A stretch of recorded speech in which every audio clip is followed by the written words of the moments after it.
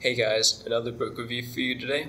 For those of you who missed me introducing this series, what I'm going to do is I'm going to take a book, I'm going to give you a quick analysis, show you the cover, and then rate it on a scale from 1 to 5 stars. Now, last week I did The Great Gatsby, which apparently no one's ever heard of, so I found an even more totally under the radar book, something that I don't think anyone's ever read. This one is called Romeo and Juliet. Now, this is a much longer book.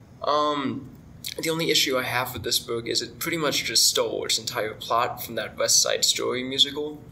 The author is William Shakespeare, and Bill, I just want to say, you don't just take a musical, take out all the songs, and that's how you get a play. That's not how you do it. So overall, I'm pretty disappointed in the book. I'm going to give it 5 stars.